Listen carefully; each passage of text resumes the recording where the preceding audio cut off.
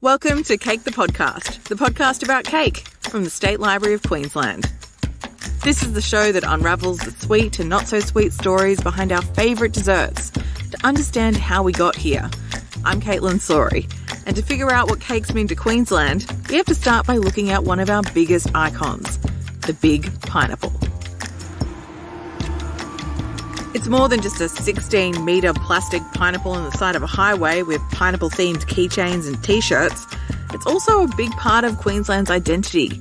We grow 99% of Australia's pineapples, bringing in $45 million every year. But how did our love affair with pineys start? Well, the first pineapples were brought to Brisbane via India, via Brazil, colonialism, by a German missionary in 1838 and planted near where the Treasury Casino now stands. Yes, there was a pineapple field right in the middle of what is now Brisbane City. Eventually, pineapples replaced citrus as the best thing to grow on the Sunshine Coast, and when soldiers came back from World War I, the government had a bright idea. Rather than leaving injured soldiers to hang around the city being a bummer to the war effort, why not give them farmland to grow pineapples? So where there are now rows and rows of houses on the Sunshine Coast, my family remembers there being pineapples as far as the eye can see.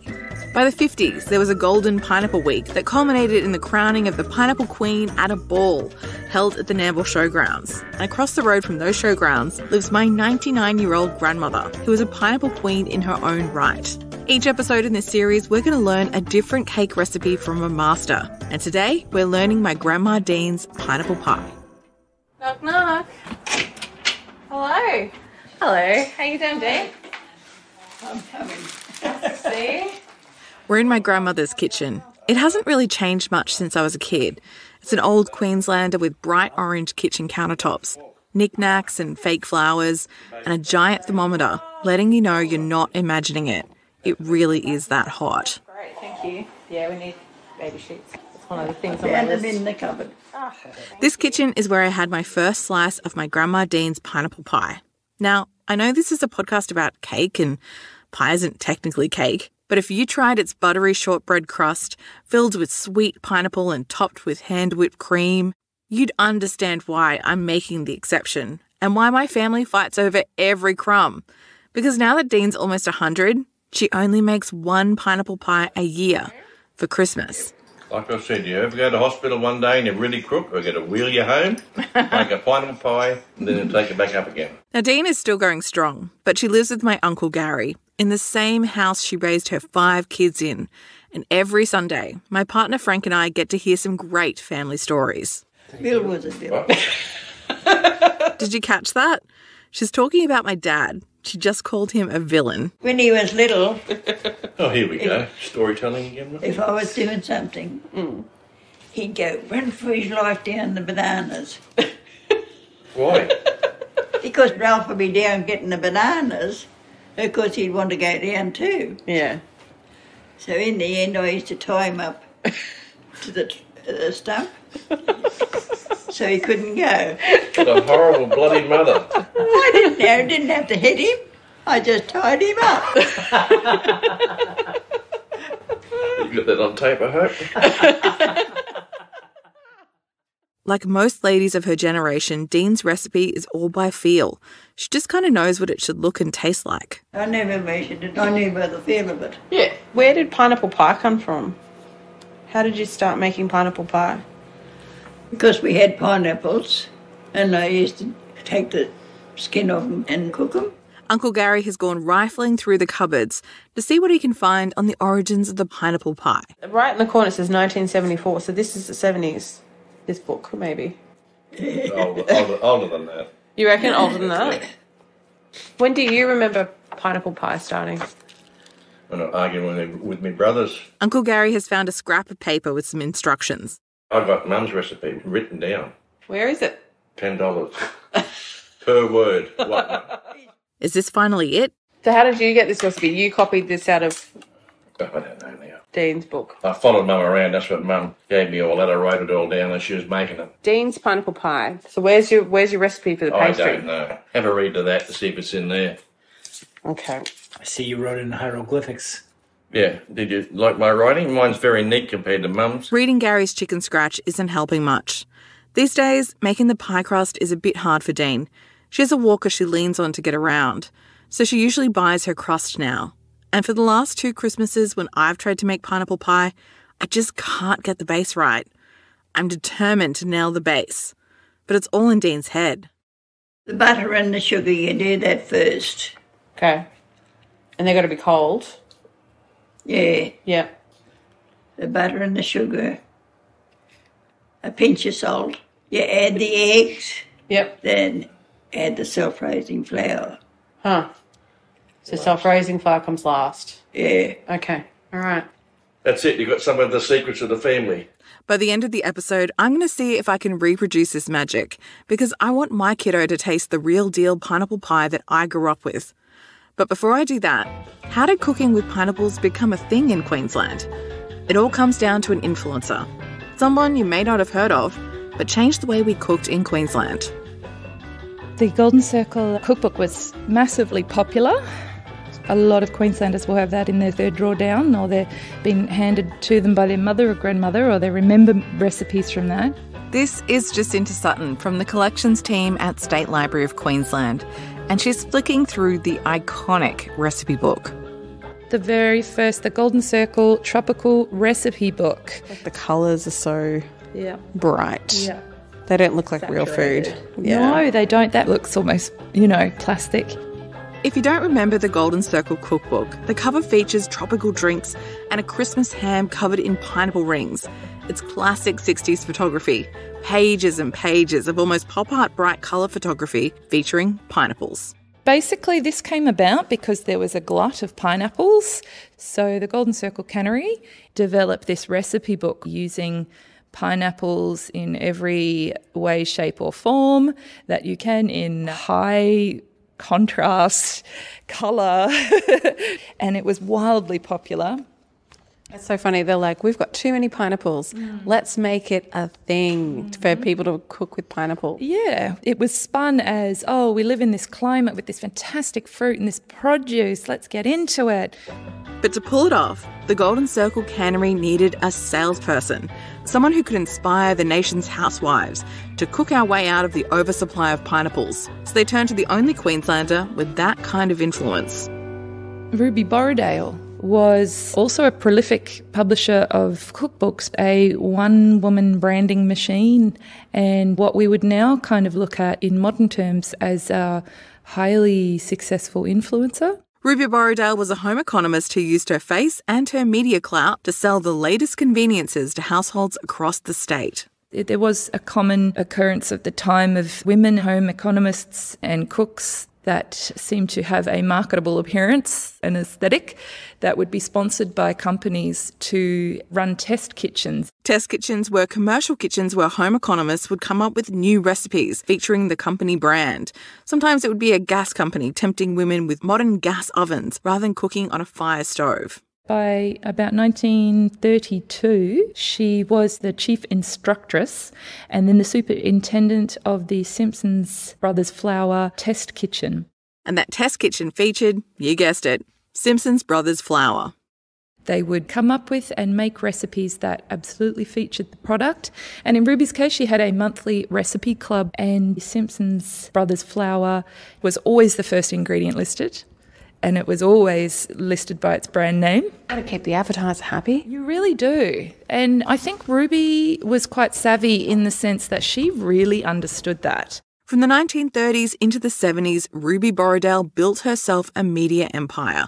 She became a syndicated columnist, had her own radio show, and was the first Queensland cook with her own television show. So as soon as TV really came into the living rooms and the homes of Queenslanders, Ruby was right on that. That's amazing. It actually is, yes. And at a time when women didn't end up fronting brands that often, Ruby was really selling it. She released these little cookbooks as well. They're almost like a bit bigger than a postcard. Is that Ruby on the front? Yes, so that's her face on there. So this is great. This is like an illustrated, it's bright pink, and then it's got her face, and she looks very like 1940s, red lipstick, thin eyebrows, coiffed hair, and then there's a cake sitting in front of her. She's just a floating head on there. I think that's quite funny. It's so 40s. It looks, it's like a little bit Jetsons. The State Library has all her old scrapbooks and bits and pieces that Ruby collected over her career. And this paper trail shows that Ruby Borrowdale was so industrious, she had a little secret. She also wrote a column under a pseudonym of Pat Dale or Patricia Dale. I saw in one of the clippings that she had cut out and placed into her scrapbook said Ruby P. Borrowdale, and she underlined P and Dale, so the pseudonym came from her own name. She was so popular that both her personas, Pat and Ruby, would often end up on the same page. There would be a advertisement on the same page for Ruby Borrowdale spruiking Spreadwell margarine or Kirabelle margarine or the flour or, the pineapples. So it was interesting that she had these two personas. And all I can really think is that the opportunity to write under the name of Pat Dale gave her the freedom really to discuss either ingredients or trends that she personally liked that wasn't driven by her sponsorships and her deals, So, yeah, very busy lady, very busy. So when the Golden Circle Pineapple Cannery in Northgate, Brisbane, had to offload a bunch of pineapples to the public, Ruby was the obvious choice to get the cooks of Queensland behind the pineapple craze. And that's how the Golden Circle Cookbook was born. Wow. Yeah, this is her copy that was in her papers in the collection, and she's signed it there. The Golden Circle Cookbook opens with the line, "Your meal table is a stage, and these are some of the many parts pineapple can play." And the picture shows a table laden with Christmas ham covered in pineapple, finger foods, fish, and a range of sweets, cakes, jellies, and pies. So is this the influence that led to Dean's pineapple pie? Page 54. It has pineapple pie. Oh, interesting. Oh, hang on. Place Golden Circle crushed pineapple in saucepan when boiling, thicken with corn flour. Yeah. Yeah, that's her trick. And you don't use too much, just a little bit, just to get it to thicken so it jellifies. And you have to use crushed pineapples, not the rings. Okay. Not slices, not chunks. No, it has to be crushed because that's the right consistency. Ah, okay. And not like fresh pineapple. It has to be the canned. Yeah. It has to be canned. Okay. It's similar, but it's got walnuts in it. Interesting. It's a slightly different thing, but it's definitely close. So perhaps Ruby Borrowdale may have influenced Grandma Dean, but the pineapple craze didn't just touch my family. It turns out Ruby's reach extended far beyond our corner of Queensland. My name's Dale Chapman. I'm a Yalyaye and Guamu woman from Doombandy and Bollin, and I've resided here on Cubby Gubby country now since the age of 13. So I've been here a long time, and I'm the owner of my Dilly bag. We're in Aunty Dale's store, My Dilly Bag, tucked away in Forest Glen. There's native herbs, spices, bush foods, fresh produce everywhere. If it stands still long enough, I'll make something out of it. And they run all kinds of things here. Bush food workshops or plant workshops or weaving workshops, whatever people really want, we try to engage, Indigenous people to run those. Aunty Dale is a classically trained chef, but she draws inspiration from country, growing up in Western Queensland. It's quite a big country when you get out there. You could drive for miles and see a few emus and not see a lot of people. And because Aunty Dale's family were often so remote, they had to rely on tinned things. When we were way, way out bush, things that were in cans was our staples because they had longevity, So I remember Mum buying small pallets, I suppose, is the best way to describe it. She'd buy 30, 40 kilo of rice and flour, and we'd have, 24 cans of jam and, 24 cans of pineapple that she would buy because we'd only go to the shop every maybe 2 months, 3 months. So you had to buy like that. Even way out west, the pineapple craze was huge. Because I remember as a kid going to the pineapple factory because it was one of those things you had to do in school. So you always, saw the cannery in action and everything. So, yes, pineapples from Queensland, yeah. What do you remember about the cannery? Back in the day, I think it was just that it was quite big. you know. And when you're a kid growing up on country and you see the pineapple growing, you don't expect it to go down in trucks and go through the process that it does and then come out in a can. And those canned pineapples led to one of Dale's favourite cake memories. Mum was a great cook, and I was 12 years old, and Mum made me this pineapple upside-down cake. It was massive, this big cake. I think it fed us for a couple of weeks. But it was one of the most beautiful things because when she pulled it out, turned it upside down, all these pineapple rings and all the juicy, yummy sweetness just rolled off it. No, I really loved it. Have you made that since? I have made it a couple of times, but I have put a twist on it with the Indigenous flavours. So I've done one with some native mint through the caramel. I've done a wattle seed base cake as well. And I've substituted out, instead of the pineapple, I've done things like lily pillies and quandong, which is just a little bit different. But yeah, just sort of, taking what I had when I was 12 years old. And you know what? It evokes lovely memories for you. So yeah, it was beautiful. But the tendrils of Ruby Borrowdale's pineapple obsession didn't just stop at the border. The internet sent it international. But it started out as the two of us cooking our way through the Golden Circle tropical recipe book and documenting it, and it's just ballooned into this enormous pineapple-based blog. This is Anne Rocker, who with her friend Anne Fisher have been running a Ruby Borrowdale-inspired pineapple blog for 11 years called The Pineapple Princesses. Our families obviously think we're nuts. The Annes are both in regional New South Wales, but they have an audience as far away as Russia and the United States, with the website bursting with over 1,000 pineapple-based recipes. And I checked out our blog yesterday and found that we have almost 90 recipes for cake with pineapple in them there. Wow. The carrot cake with the can of crushed pineapple is delicious, as is hummingbird cake, and, of course, the many fruit cakes. And the upside-down cakes, of course, that everybody makes. And it all started with the Golden Circle Cookbook.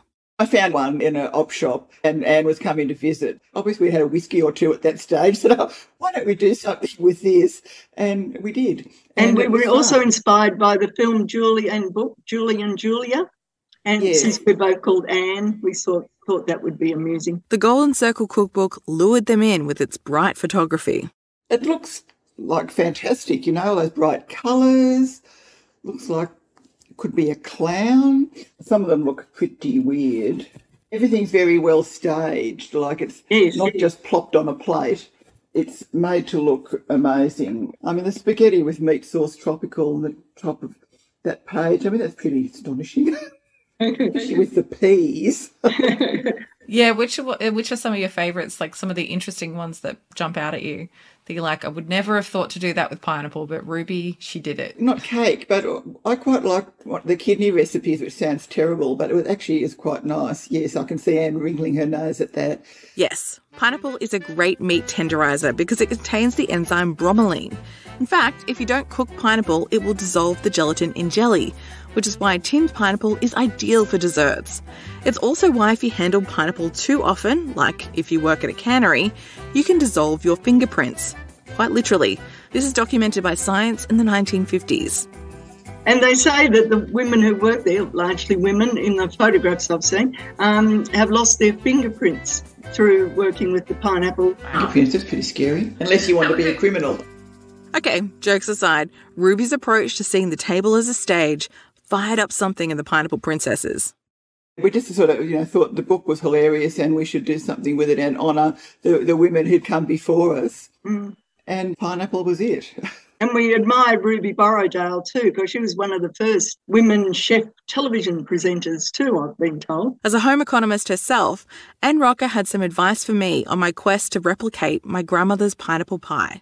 And don't feel so bad if you can't replicate her actual finished product, because 10 cooks can follow the exact same recipe and end up with 10 different things. Yeah. You kind of make it your own. But they did have some tips on how to make the perfect upside-down pineapple cake. Be familiar with your oven. Don't open the door till you're halfway through the cooking time. Don't get carried away opening and shutting the door constantly. No, because that adds to the cooking time. And if it's a cake, if it's not properly set when you open the door, it's likely to collapse. Mm. So don't open the door before half the cooking time's passed. Yeah. And because once you flip that cake too, you want it to like have the nice gooey drizzle, and if it all collapses, it's going to be a puddle of pineapple. Absolutely. Maybe keep some extra syrup aside so that you can tip that on afterwards as well. Okay, beautiful. Thank you so much. So I feel like I've learnt a lot about cooking with pineapples, but I still don't know much about the woman behind the Golden Circle cookbook craze. Who is this person who may have influenced my childhood? I needed to track down someone who actually knew her. And everything is just smothered in pineapple rings. It would be great if you were having a 60s party to actually turn out some of this stuff. But yeah, it doesn't look incredibly appetising to me. Not now. This is Jenny, and the story Jenny tells is much less glossy than the ads Ruby Borrowdale fronted. Anyway, I knew her as Pat. She was my dad's first cousin. Pat Dale, Ruby Borrowdale's other pen name. And like her public-facing image, Jenny's childhood memories of Pat are so exotic. She was very tiny, rather eccentric. You know, they'd travelled all around the world.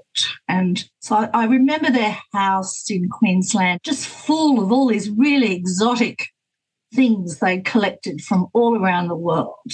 I remember Pat gave me a bracelet that was made in Siam. But for all her glamour and intrigue, Jenny's mum wasn't a fan of Pat/Ruby. I do recall Ruby coming for Christmas lunch and having, you know, quite a few digs at Mum over Mum's cooking. And I remember Mum telling us kids not to mention Margaret Fulton within earshot of Pat. So I think there was some professional jealousy happening there, perhaps. Margaret Fulton was the cookery editor of the Women's Day magazine, and while Ruby Borrowdale, aka Pat, had her television, radio shows, syndicated columns across the state, she was very much a product of Queensland. Margaret Fulton, on the other hand, based in New South Wales, released best-selling cookbooks in her own name, had a national profile, and was even listed as an Australian living treasure by the National Trust. There seemed to be some kind of unspoken feud between Ruby and Margaret. I'm sure it was Mum's way of having a dig and just letting me know that, you know, it wasn't all roses for Pat. And we only know this because Pat/Ruby would give Jenny's mum such a hard time. What kind of digs would she take at your mum's cooking? Like, how would she express you know, Evelyn, that really shouldn't be that colour, and maybe this could have been cooked a bit longer. That kind of stuff. The look on Mum's face. So she's just like critiquing the chef in her own home. Yes. I'm sure Mum thought she was a terrible snob. She could certainly give you the look. Imagine what she went through in the workplace. I mean, God, no wonder she developed a rather haughty way. I imagine it must have been bloody hard. God, it was hard enough in the 70s, 80s, 90s, and on we go. Let alone what she was dealing with back, you know, whenever she started work. So the lady who led the pineapple craze was complicated. A pioneer, a celebrity chef in her own right, who carved out her own niche at a time when professional opportunities for women weren't in great supply. I feel like her influence had a big influence on my family. So, really? Yeah, my grandmother, who's still with us, she's 99, every Christmas she makes pineapple pie. And wow. Yeah, she won't save you a piece. You have to turn up to the house because she makes one pineapple pie and that's it. So I've been perfecting my pineapple pie. And so when I came across Ruby Borrowdale, I was like, oh, this is where the pineapple obsession came from, is Ruby Borrowdale. She was the original pineapple stan. It's so lovely that your family is still having that pineapple pie. I'll be telling my mum all about that, you know. Okay, so I'm finally going to have a crack at getting this pie right. It's been years in the making. Can I do it? And can I get the Grandma Dean tick of approval? Hello, how you doing, Dean? You make a pineapple pie. I did. It's in front of you, Mum. This time my Aunty Jeanette is also visiting. Uncle Gary is being a stirrer, as per usual. No one gets the base properly, only Gary. Kidding himself again. Oh, this is my adopted sister, Jeanette. So we've been trying to get this pineapple pie recipe right for the last 2 years every Christmas. Thanks to I've Gary. been trying to get it right. It kept making the base wrong. I was like, it's not right. It's not the right base. So we had. Because Mum never ever measured, did you? What's that? You never ever measured your things for No, your... I didn't. I never measured it. I just used to turn in. And I knew by the feel of it. Yeah. It's my closest attempt yet, but we will see. You guys have to give us the verdict, and you have to be honest. I'm brutally honest. All right, you having a piece? Thanks, Frank. No, she won't. Right. Oh, yeah. Yeah, of course. Okay, so 1, 2, 3, 4, 5 pieces. How many old forks? All right. Okay. I'm a professional eater. Oh. Snick. Gary's given his opinion already. All right. There you go, Gary. Holy bloody hell. It's like about a big crust off a bit of bread. Thank you. Not that I'd whinge about anything like this. Never. Of course not. You would never. Holy hell. Thank you. It's lovely pastry, though. Thank you. But are the flavours right? I think so. No, don't think about the thickness, but are the flavours right? Flavour seems to be right. I like it. That was good. Thank you. I've got the Dean tick of approval. I just need to get the base right. I'll have it right by Christmas. If you want to have a crack at Dean's famous pineapple pie, Uncle Gary's version of the recipe is on State Library of Queensland's website, as well as some choice recipes from the Pineapple Princesses. We'll link to it in the show notes. Coming up next episode, we're meeting some of the women who built business empires through cake. I think she had a vision for it and thought, life's short, I'm going to go for it and I'm going to put us on the map. Like any good cake, Cake the Podcast is best when shared. Leave a review and subscribe to show the love. Cake the Podcast is an F&K production made for State Library of Queensland.